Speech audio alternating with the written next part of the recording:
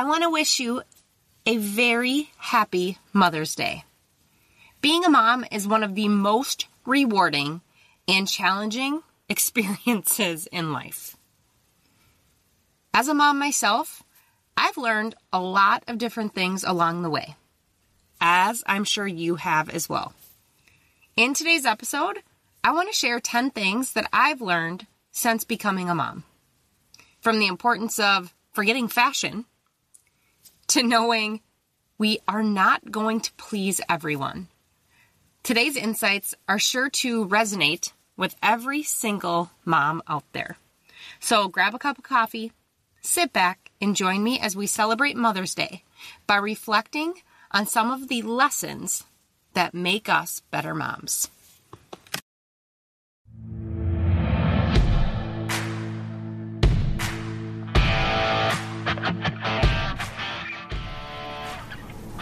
Hi, I'm Jenna Dix, and I'm always rambling. Just ask my husband. I have a great family and a pretty cool life, but I'm a recovered alcoholic. That's hard to say, but my goal is to inspire and educate to help others hopefully find life beyond an addiction. I'm all things: sex, drugs, and rock and roll. Getting healthy, momming, and politics. Get offended easily? You better stop listening. There is no point in wasting that Botox by stressing yourself out listening to a podcast. Welcome to Ramblings of an Addict with Jenna Dix.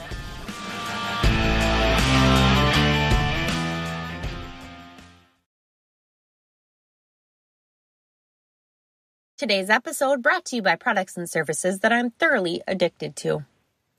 Are you tired of the same old meals and want to try something new in the kitchen? Look no further than Bridgett Stockwell, an independent Pampered chef consultant. With Bridgett's help, you can upgrade your kitchen tools, discover delicious new recipes, and learn cooking techniques to make mealtime easier and more enjoyable for you and your family. Whether you're a busy mom, a cooking enthusiast, or a brand new person heading into the kitchen, Bridgett can help you create healthy and delicious meals that your family will love. Contact Bridgett Stockwell today to get started on your culinary journey. Her details are in the show notes. Happy cooking! Hey, I want to thank you so much for tuning in to today's episode. If you are spending some time with me on Mother's Day, I want to wish you an incredible, peace-filled, happy Mother's Day.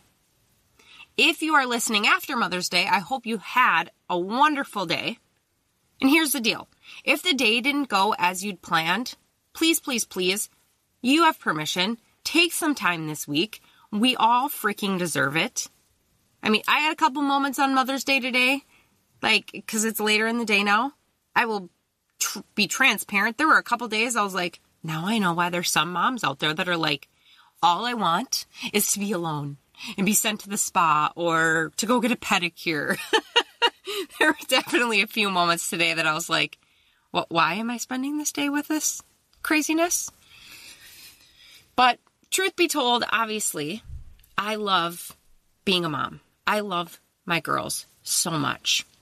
So if you have been following along with the podcast, it's crazy to think we're already almost 30 episodes in. So for some people now getting to this point, if you're just popping in, trying to go back and listen to all those episodes, I mean, that's kind of a lot to have to catch up on. So if you are not fully in the know of what my family looks like, so I do have a 15-year-old bonus daughter, Haley.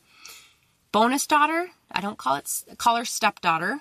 My mom actually, I don't remember if it was an article or what, but right before Mike and I got married, she found this resource of some sort and gave it to me. And it was talking about calling your stepkids your bonus kids. And I loved that idea.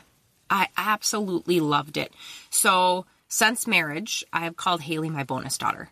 And then I have my own daughter, McKenna, who is 3.5. So we have a little bit of an age gap there, but that's totally okay. Mike and I have been together 7.5 years now at this point. Met Haley at about this point, actually, that time. So I've known Haley now for about 7 years. She's been in my life for 7 years. So even though I've only had McKenna, for about 3.5 years, I've been learning some of these momming lessons, I guess, for a little bit longer, because even though Haley's, wasn't my biological daughter, we weren't even married right away in the beginning. She was just, my boyfriend's daughter.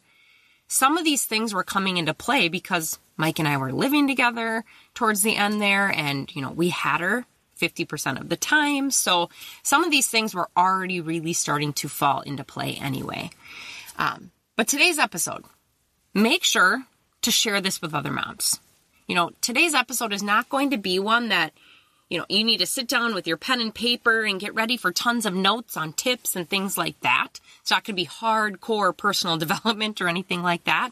This is going to be one that you can sit down, or, if you're folding laundry or whatever you're doing, your head is going to be nodding along like crazy more than likely, because you're going to be like, yes, absolutely. Yes, that is exactly what I feel as a mom. Those are the things that I've been feeling or going through or experiencing.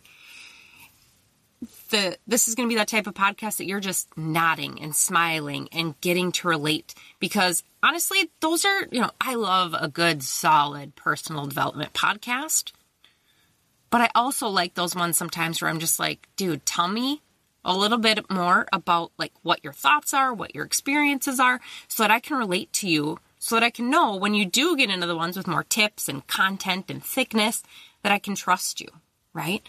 And today, as a mom, and majority of my listeners, I know you're moms, I want you to be able to sit there and be like, dude, I get it. And she gets me. So with that being said, we're going to jump right in. You just get to sit back, relax, or like I said, fold some laundry, because that's mom life, right? And I want to talk about 10 things that I've learned since becoming a mom. 10 of probably a freaking million. Since becoming a mom, whether it's, I look at the fact that I am a bio mom, or even becoming a bonus mom, like, it's been crazy sauce. It is crazy sauce. So no particular order with this list. I just jotted down the thoughts as they're popping into my brain. The first one, ladies, we cannot please everyone. We can't. We cannot please our husbands all the time. We cannot please our children all the time. We sure as fuck can't please all of our family members, right? And we shouldn't have to. We can't please all our friends. We can't please our boss. We can't please our coworkers. There's too many freaking people to have to sit there and worry about making them happy, not pissing them off, when we have the responsibility on our shoulders of keeping other human beings alive and raising them so they're not a-holes, right? That is our job. And if we're trying our hardest to make that happen and we piss some people off along the way, I say so be it. Honestly, if you can sit back, your head hits the pillow at the end of the day and you think to yourself, dude, my kids are alive. I made sure they weren't too big of a-holes today. I continued to try to force them onto the right path as they charge forward. And you may have ticked somebody else off. It is what it is. And maybe it was one of them that you pissed off, right? If you were doing the right thing, or you were teaching them a lesson, or even you had a I'm a human mom moment, and they got angry, it is what it is. There might even be a moment here and there that you have to go back and be like, dude, sorry that happened. XYZ. And you let it go. Because you're human. So give yourself grace. There's no way you are going to make every single person in your life happy all the time when you are trying to keep humans alive. McKenna, an hour ago, pretty sure she could have been like, Mom, I absolutely despise you. Because homegirl didn't get her ice cream.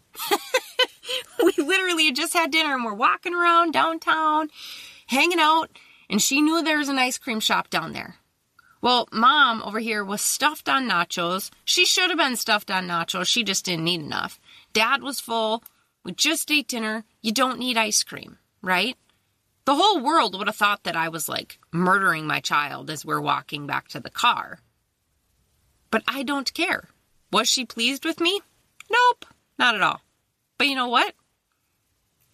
I'm hoping she learned a valuable lesson of you don't always get what you want. And at the same time, it didn't kill her, right? So we are not going to please everyone all the time. Number 2. For the most part, I'm sorry to say this, right? There's no more being selfish for ourselves. Every once in a while, yes, we will have our moments that's like, screw everybody, I'm doing me. Yeah, we're going to have those times, and we should have those times. And make sure you understand when I say being selfish, self-care, keeping yourself healthy, does not count. Eating right, exercising, nope, doesn't count. That's not selfish, that's being smart, because you're taking care of yourself for your kids. So don't be like, well, Johnny, you said be selfish. No, that doesn't count. Sorry. Health coach coming through here strong on that piece. But meaning there is no more being selfish in the way of, your thoughts, your wishes don't always come first anymore.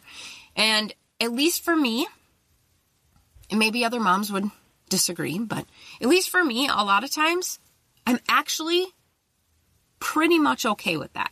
There are moments that I'm like, come on, I just want, XYZ, let's make that happen.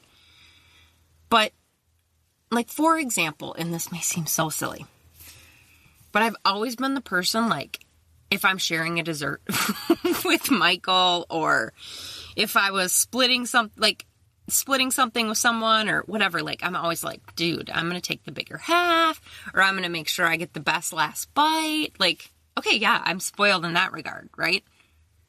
I will go out of my way to make sure McKenna gets the best bite, or that she gets the bigger half over myself. It's such a dumb little thing. But, like, I have never done that for other people. My child, yeah, I'm willing to not be selfish because I want her to have better. And that's a very small thing. But, like, even for example, like, I've talked to Haley before about, when it comes to school, yeah, it's going to suck. Like, and I'll be transparent. I'm still paying on my own student loans. Am I super excited when she heads off to college, or when, schooling or whatever, if she decided, private school or whatever? I told her money won't be really a huge factor. Like, if she came and is like, I'm going to Harvard, and like, yeah, that might be a discussion. But, like, money would never be a holdback. So, the selfish piece can be so minuscule and so small. Like, letting go of, damn, I don't get the best bite of the chocolate cake last, right? My kid gets that. Up to, the sky's the limit.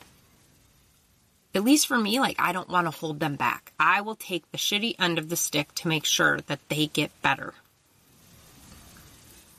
And then on top of it, once in a while, Mama's selfish, and yeah, you two get chicken nuggets and macaroni at home while me and Dad get to go out to eat, or I get to go get a pedicure or something like that, right? Sometimes we get those things, but majority of the focus is always on the girls. And that's how I think it should be. Number 3. And this is hard for me because I'm type A. Ooh, I am super type A, very rigid, very scheduled, very organized. And I have had to, with much frustration, really start to come to terms with, I'm never going to be fully prepared. Ever again. There's always going to be a curveball. There's always going to be a, shoot, I did not think about that. Or, dang it, I forgot XYZ at home. And I just am finally like, it is what it is. Life is moving so fast with 4 bodies in my house, all going different directions and thinking different thoughts. And as a mom of even, maybe you just have 1 child in the house, or, maybe you have 7. Like, I mean, I'm sure you agree that, yeah, we are never fully prepared. We do our absolute best, and we make do with what we have or what the situation is, because things won't be perfect, but we are trying. We're trying to keep these little kids, like I said, alive, these little humans, and make sure that they're not a-holes. As long as those two things are happening and we're trying our hardest, that is all that matters. Number 4. And oof, this was another hard one for me. Okay, I lie. At points it's hard for me. Function over style. Just look at my Crocs. Just look at my no makeup eyelids all of the time. So truth be told, I've always been a person I love to kick back in some comfy clothes. And if all of a sudden Mike would be like, oh, let's run to Target. Dude, unless I have a hole in the ass of my sweatpants, I'm not changing. I'm going to Target in my sweatpants, and I don't care if they don't have a Nike swoosh on them, okay? And yes, that's my husband. I only really like to go out in nice sweatpants. What? Dude, I don't care. I can wear these knockoff, probably got them from Walmart sweatpants. I don't care, right? I'm just going to Target. But I also used to be the person that I used to love to be able to dress up and go out. I used to love to sit at my makeup desk and do my makeup for a good solid hour. I mean, I was getting fire with doing a crisp contour, doing some nice cut crease eyeshadow. I could do liner really well, my brow. I was getting good. And now I praise God that the clean girl aesthetic is in style, because we are lucky if Mama here swooshes on one coat of nude brown eyeshadow in the crease of my eyelid. And the only reason I do that is because I kind of have oily skin, and sometimes it'll crease there, and it'll be a crease of oil and foundation that gets up there. Kind of nasty. So if you put a little eyeshadow, kind of helps blend it out. But that's not even every day. I mean, there's more often than not, I've gotten to the point where if I have a Zoom meeting on a Monday with someone, either A, I'm off camera, or B, I tell them, hey, yeah, I have no issue doing a Zoom today, but FYI, you get no makeup and a big old messy bun on the top of my head. And as I run out and run my errands or whatever, I'm throwing on my Crocs with my sweats. And I'm totally okay with this, because 1, I'm comfortable. 2, I know I will get to a point again where I have more time to lean in and make those things happen. Because I still love fashion. I still love makeup. There are days even where Mike will be like, McKenna, stay out of there. Let's let Mommy do makeup today. Because he knows I do find joy in that.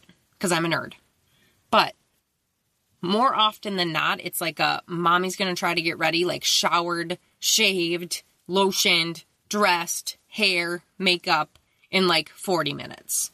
Which isn't bad with a shower, So, function over style. I never really thought that I would fully get there, and I'm pretty sure I'm there. Number 5. There's no way to say, how much you love your child. There's no love like the love you have for your children. It is insane. I love my husband. I truly do. I never knew that there was the type of love that I have with Mike out there. And maybe I'll get into that some point in a podcast in the future. But, I mean, for those of you who know and have followed my podcast, Mike is my second husband. I was married once before in my mid-20s? Mid-20s. Mike's my second husband now.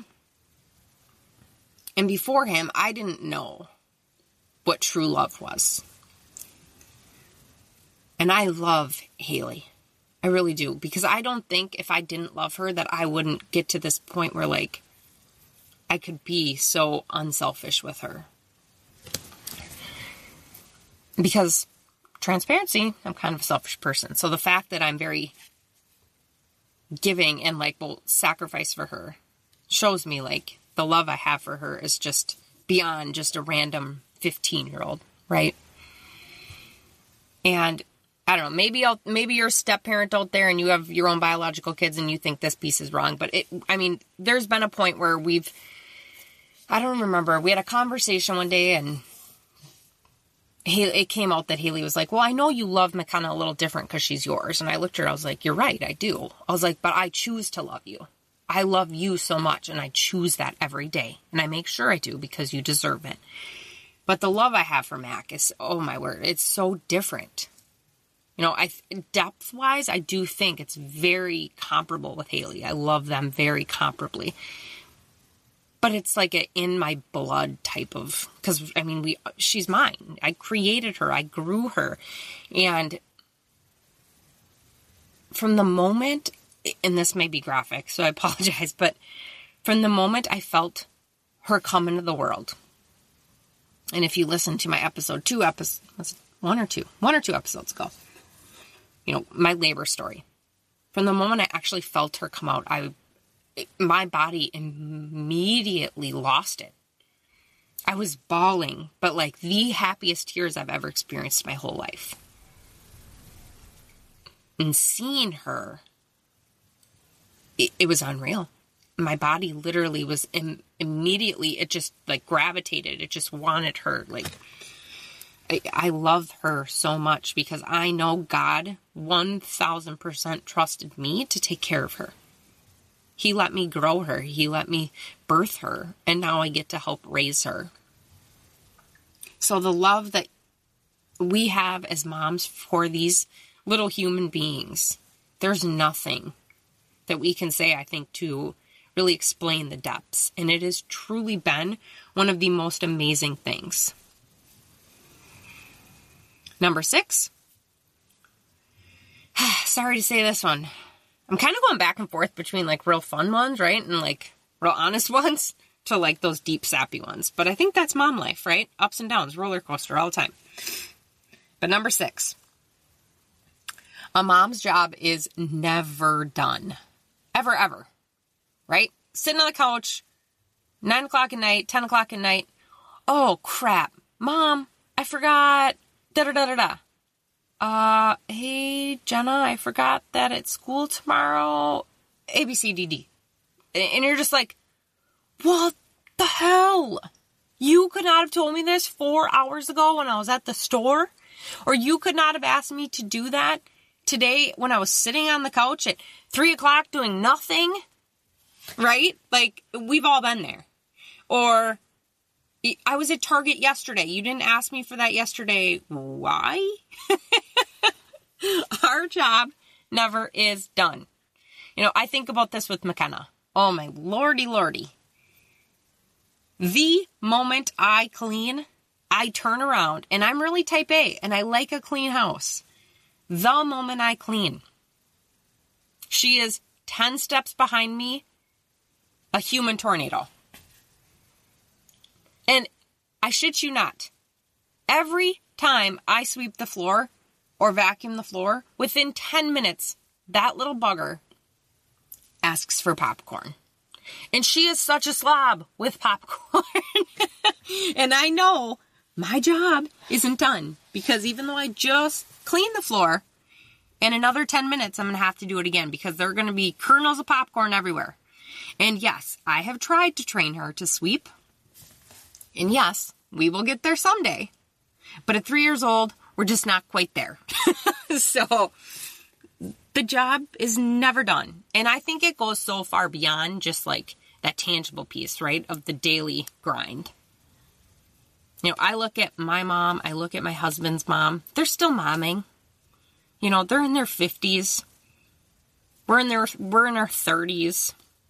And I guarantee you, when we get to their spot, when we're in our 50s and they're in their 70s, 80s, we're still going to be expecting them to be momming.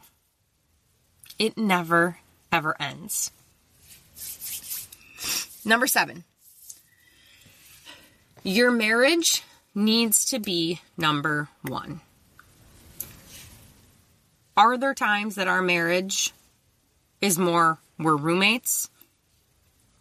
We are taking care of these little humans together and we're just running alongside each other, saying hi as we pass by doing different tasks or heading to different jobs or whatever we're doing. Yeah, for sure.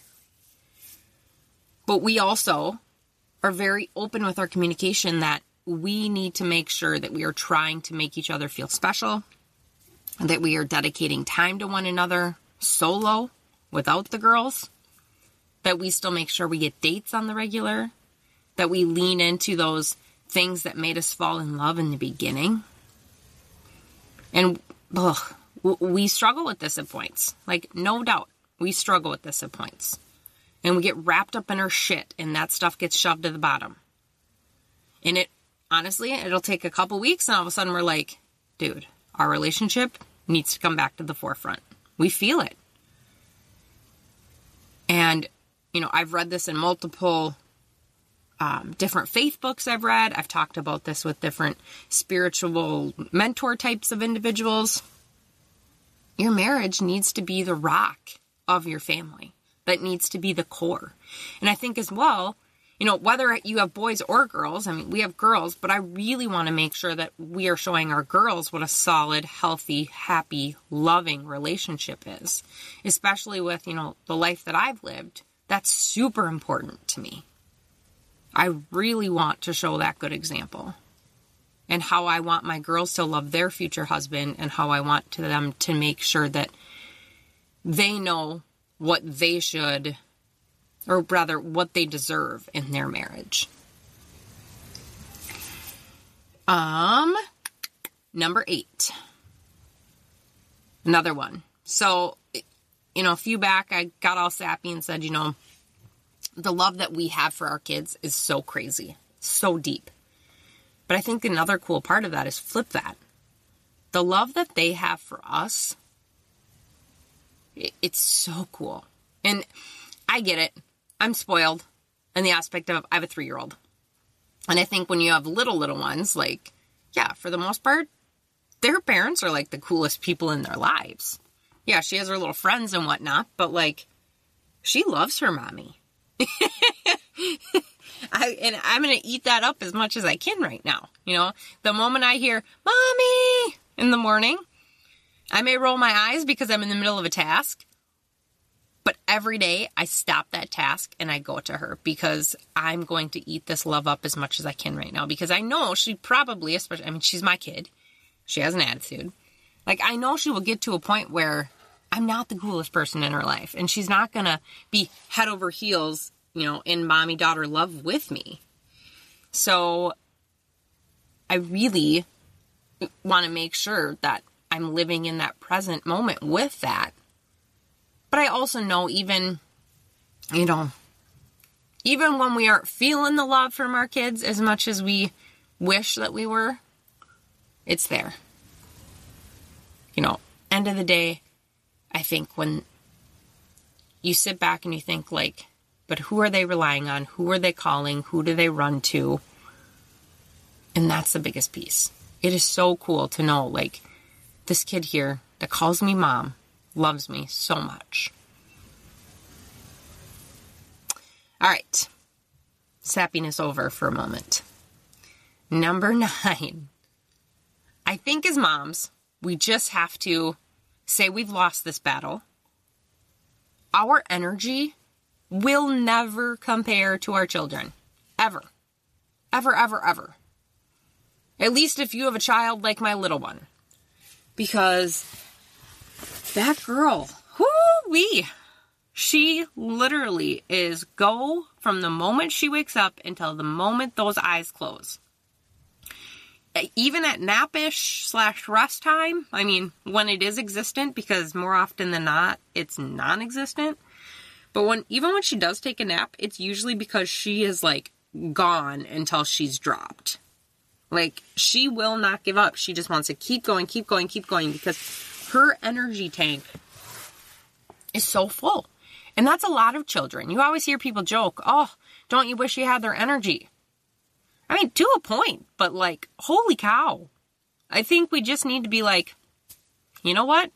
Let them have it. It's their turn in life to be like this, and that's okay. And I'm okay needing a couple cups of coffee and still looking at them and being like, wow, you are crazy. All right. And I'm just going to be transparent and put it out there. I mean, Mac can get to a point where literally, I mean, I'm not the most PC parent by any means. I'm far from. And my husband and I look at her and I'm like, well, she must have found a crack stash again because this is insane. It is so wild. Like, I have never seen. And I was a nanny for multiple years, for multiple families. I watched my mom do an in-home daycare for almost 20 years. The energy my child has, like, I have maybe seen in like 5 other kids my whole life. So it's awesome. It truly is. Like, I know this kid is going to be amazing. She's going to accomplish really great things. Or so I pray. I hope she puts it to good use. But the energy is, it's, the water runs deep. Let's just say that. And I will never come close to those depths myself. So until then, right? Until hers either like lessens a little bit or until I just get to the point where I'm like, I don't even need to try to match, right? I'm just going to keep drinking my caffeine and watching her and smiling. All right. Number 10. Ooh. All right. We got back to a sappy-ish one again. We're wrapping on a sappy one. But I think as a mom, one of the best lessons that I've been able to take away is that I have way more purpose to try to be the best Jenna that I can be. And yes, that includes like taking care of my health, working out, eating right. Yes, absolutely. But for me, my podcast is called Ramblings of an Addict. I will not touch booze ever again because I never want my girls to have to watch a Jenna, a mom, that they don't deserve. Ever. I think as a mom, it gives you so much extra oomph to be like, I will never be like that because my kids deserve better. And let me add this caveat. There are moms, there are parents out there that still struggle with addiction. There's part of me, yes, that I'm like, wow, why can't they, see? But at the same time, I also know that an addiction is such a real struggle that I can totally empathize. And you just pray for that individual that I hope they get to a point that they see what they're missing out on or what they could be, and they get the help they need to lean into that. But I can tell you now that I'm on this side of it, and I thank God for that every day. The purpose that we had to fight through any obstacle we may come across, to know that, yeah, that might be hard to have to do, but I don't care because I want my kids to see me at my best, and I want to be able to be my best for them. All right. With that, now that I've given you some real ones, some pieces that, yeah, that's mom life, 1000%. But also, of course, it wouldn't be Mother's Day without a little bit of the sappiness. I want to thank you so much for joining me today to celebrate being a mom, to celebrate bringing little humans into this world, keeping them alive, and praying and hoping that we are not turning them into little a-holes. But as you really reflect on that, I want you to remember that, whether it's, we get to remember that we are so incredibly loved by these little people. Or maybe remembering that being a mom is a journey so full of freaking learning and growth opportunities. Today, I just really wanted you to be able to kick back, relax, enjoy just some good old get to know you, have some fun type of content, relate with another mom. But the biggest thing I want you to remember is being a mom, yeah, it's a never-ending job. But by focusing on what matters most, those little people, or maybe they're big people now, and being our best selves for them, we do have the opportunity to create a better world for our kids, which is our goal as moms. So, I want to wish you incredibly happy Mother's Day. And I want to say out loud, right?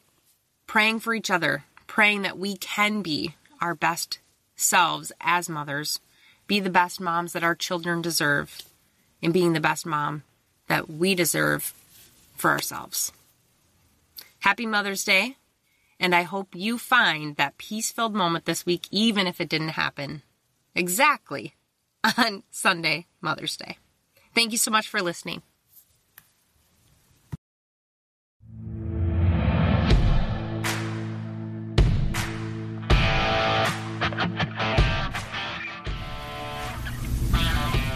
Thanks for tuning in to another episode of Ramblings of an Addict with Jenna Dix. Remember, if you are battling an addiction, reach out for help and support. There are many resources available to assist in your journey towards recovery. Surround yourself with a supportive community and never give up on the path towards a healthier and happier life. I appreciate you taking the time to listen and joining me on this journey. As you heard, I'm always rambling. But seriously, thank you for your support and make sure to subscribe and follow my channel. I can't wait to share more with you on the next episode. Until then, keep on rambling.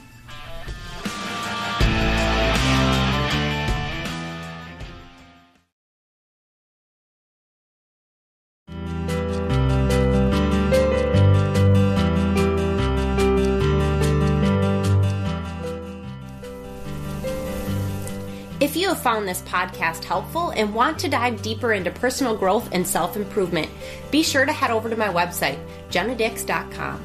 You'll find a wealth of resources there.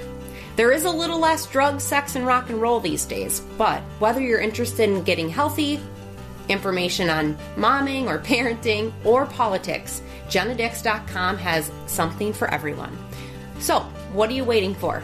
Head to jennadix.com today and start your journey towards personal growth and self-awareness. See you there.